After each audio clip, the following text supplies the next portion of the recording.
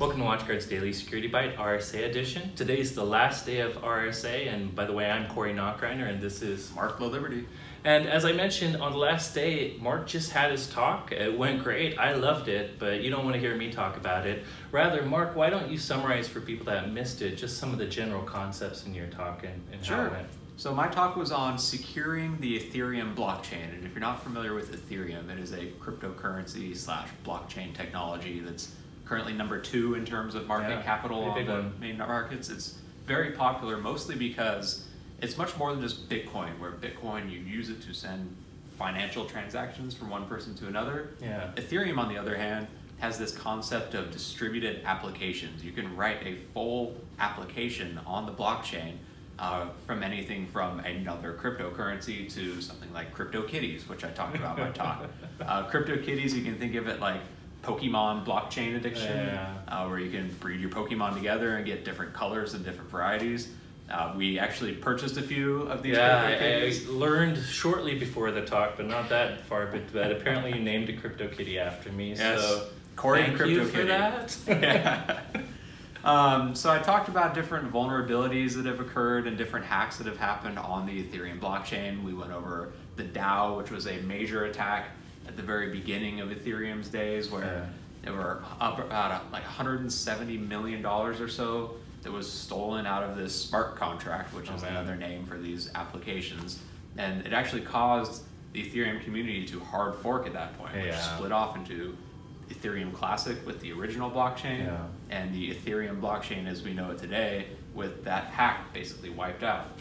And there were other attacks I went through. By the way, hard forks are a big deal because it kind of wipes out the old ledger for the new ones. Yeah, we talk about the immutability of a ledger and that you can't go back and change things, but with a hard fork, that is effectively going back and changing something intentionally. And which also means you have to get the community to agree on it in the first place. I also went over several phishing attacks that resulted in hundreds of thousands to millions of dollars in losses. Phishing, it turns out, affects blockchain tech too. And then I went into another major attack where someone managed to steal 150,000 Ether, which is a huge amount of money. And then another guy managed to lock up another couple 100,000 Ether, which is still locked up to this day and time.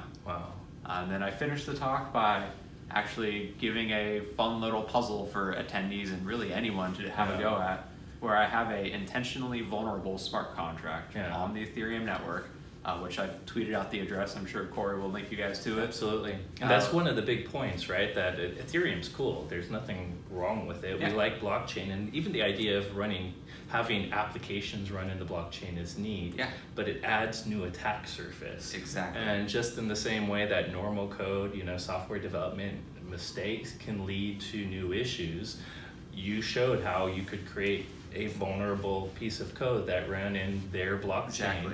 And so it's a big deal. And by the way, it's kind of funny. I mean, I love the idea of Ethereum, but part of the value of Bitcoin is the crypto and the fact that while there can be metadata people add, you're not really adding code. You're not really letting the community introduce vulnerability into kind of a publicly tested crypto algorithm.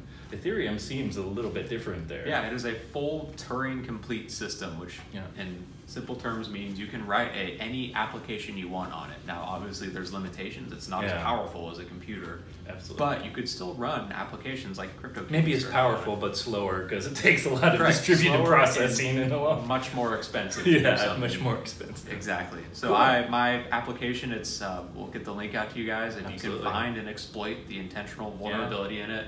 You might have to go fast because people that saw the talk first, who knows? We haven't looked to see if anyone's got the prize, but could happen. If you manage to redeem, there's a function called redeem. If you can redeem a elite amount of coins, 1337 exactly in one transaction, you will automatically earn yourself a bit of Ether. So awesome. And I hear the value's gone up, so the price is even more than the price is worth a bit more than we intended. So good luck. Well, great. We'll post links to that. It was a great talk. Really enjoyed it. That's it for today's RSA news, and we'll see you next week. See you around.